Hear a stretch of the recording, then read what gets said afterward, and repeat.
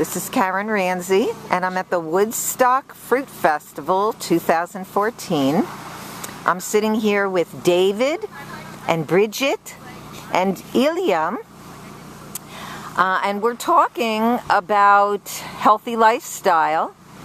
And they've come to the Woodstock Fruit Festival as vegans, but we've been talking about their transition and how they got there.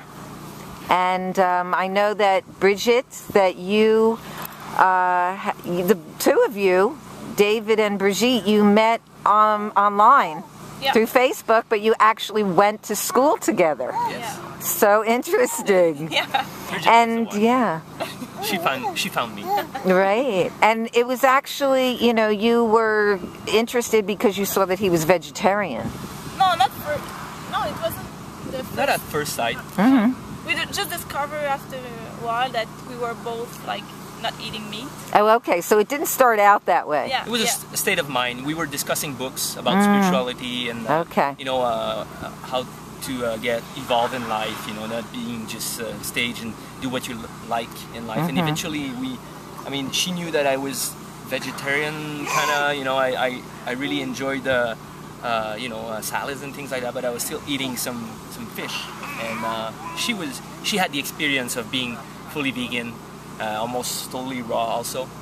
So she gave me some pointers, and after reading a good book about vegetarian and vegan, actually, and I figured that... and what was that book?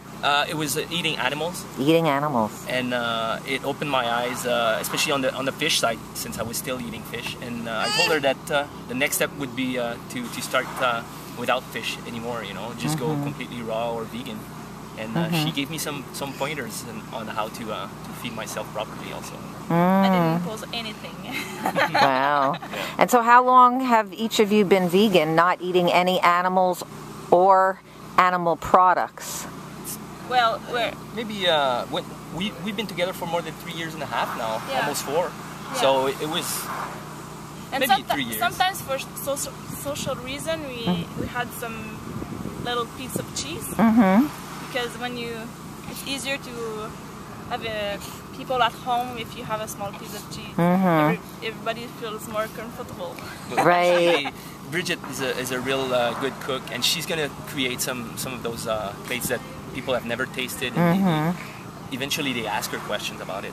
Yes. Later on, they're like, how did you do this? And she's got a little blog too, and she posts pictures of our late dinner with the big salads and nuts, and she gets a lot of questions by friends, people with children also asking how to get their little ones to start eating more vegetables, more fruits, you know, little tricks. And, great.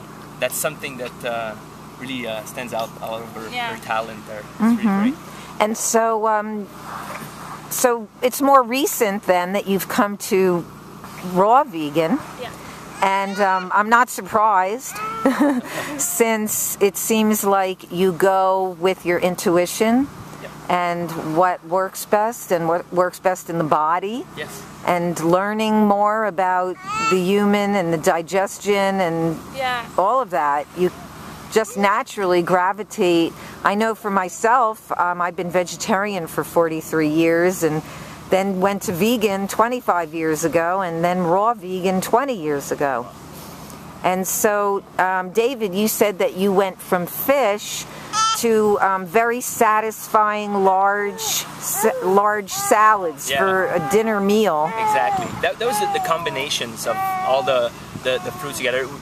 Most people are usually used with a salad, a few vegetables here and there. But Brigitte would show me that adding special nuts together, you know, and combining all of these would create a perfect meal for a body like mine. You know, as a guy, I train a lot too, and I wanted to make sure that, you know, my other lifestyle, which was a lot of proteins, would still, you know, work out, and I wouldn't, you know, feel less energized, or you know, wouldn't be able to do my exercises anymore. But I'm performing really well, and now every time I tell you know, I tell somebody that I'm eating, you know, vegetables and fruits and nuts, they're all, you know, surprised, you know, because they don't believe me, or and then they start asking questions.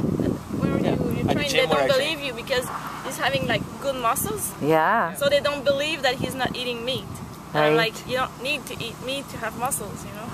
Exactly. In fact, you can have really healthy muscles. There's so many vegan bodybuilders here Yeah. eating fruit, living on fruit, Yeah. and getting their calories from fruit. Yeah. So that's just totally a myth. Yeah. Yeah, and I see you're practicing attachment parenting, Brigitte. Yeah. That's wonderful. And so you were telling me that when you're at home, you sleep with your baby. Yeah. And you've been doing skin-to-skin contact, holding your baby, Yeah. and long-term nursing? Yeah, long time. I hope I can nurse until 2, at least. At least. That's what I recommend as a minimum. Yeah, yeah, yeah. I also recommend child-led weaning. Yeah. But I don't see why it wouldn't work because I have plenty of milk. I have a baby that wants to breastfeed.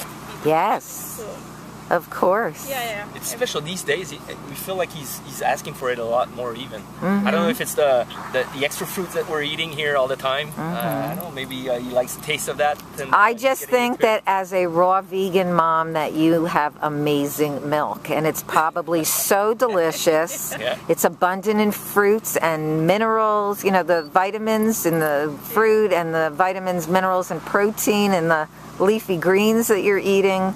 You're just getting everything that the baby needs. Yeah. Yeah, exactly. Yeah, that's wonderful. It's so great to meet both of you. It's been nice meeting you too. And you said that you have a blog, Brigitte.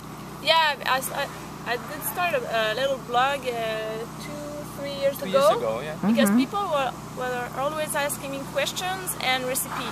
So I said, no, David told me because he's working in web. So he told me, why don't you do like a blog so you can post everything so people can go on your blog and have the answers they need or ask you a question or something like that. So I made like a Facebook page.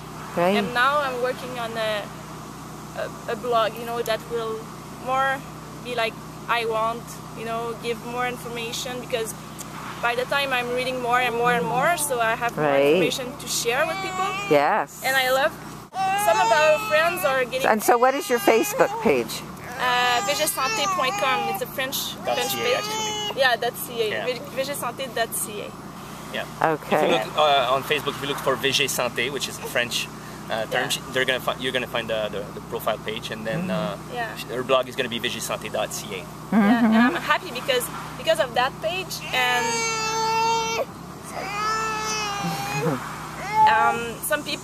some friends of us and people that we met at the gym anywhere are becoming like vegan because they ask me questions, how can I start being vegan? So I help them and it makes me happy because it's like, wow, I'm helping people to be like healthier and do what they want because I didn't ask him, hey, become a vegan. They come to me and ask me, I would like to become a vegan like you and David, so what can I do? So I just love it. Right. So that's why I want to give more and more and more because it's making me happy. Yes.